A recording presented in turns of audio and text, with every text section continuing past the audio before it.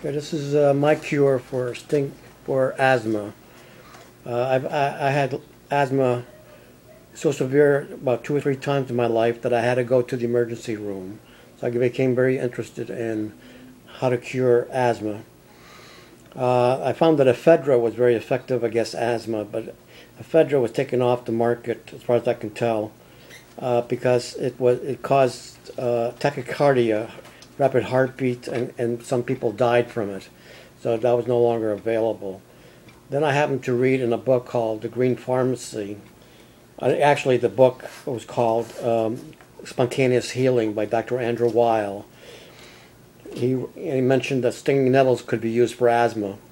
At the time, I was using an inhaler, so I bought some from my local health store, and I bought a freeze-dried version and a regular version of stinging nettles. It's also called Nettles.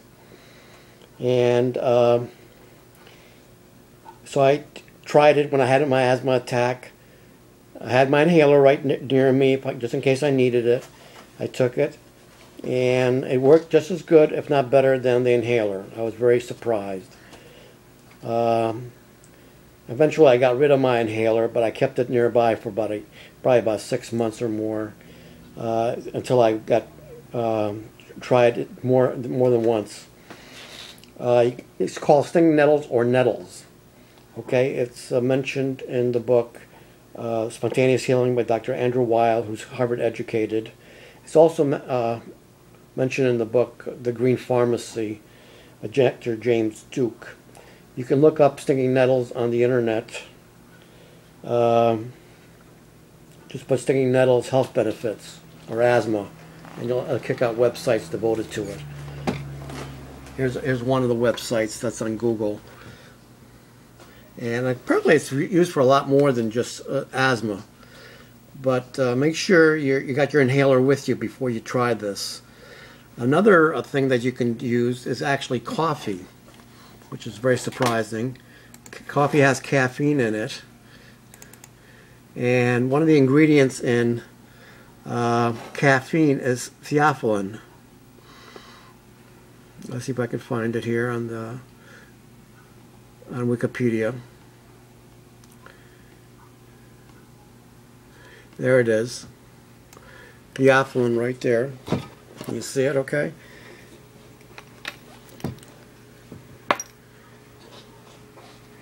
Theophylline. Right there. Theophylline is used to treat asthma. That's from Wikipedia. Hope I got it right. Okay. There it is, asthma. And it's got a fraction of theophylline in it, the caffeine. So you can get No Doz and use that. No Doz is caffeine in a pill. Carry that with you at all times. But if you don't have that, you can always get coffee or anything with caffeine in it. Any soda with caffeine will work. In Dr. James Duke's book, this is Dr. James Duke. He tells the story of this woman. He's the one that started the craze of caffeine used for asthma. He tells the story of a newlywed, a bride who got married in Hawaii, but she forgot her asthma medicine.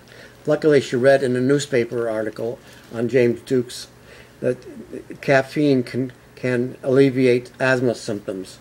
And she took it. She drank a couple of cups of coffee, strong coffee with caffeine in it, and she was able to have her marriage took place. She didn't have to stop her marriage and her honeymoon.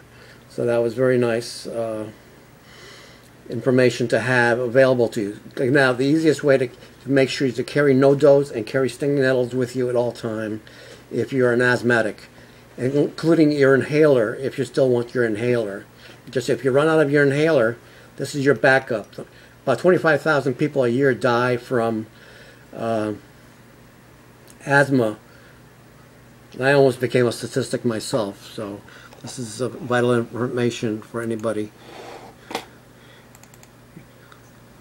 This is the guy who started me on the path to stinging nettles. In this book, look it up in the index, asthma, and you'll find stinging nettles.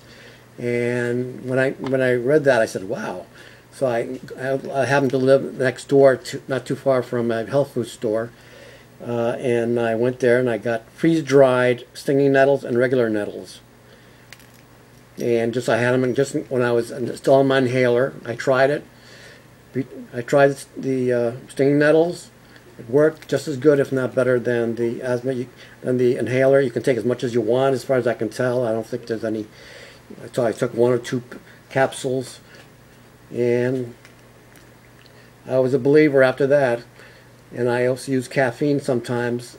I went outdoors and had a meal, and I had an asthma attack, and I remembered to cut the coffee, and so I ordered a big pot of coffee, and I drank that, and that relieved my asthma symptoms. So that's my story. So I hope it works for you too. Thank you very much.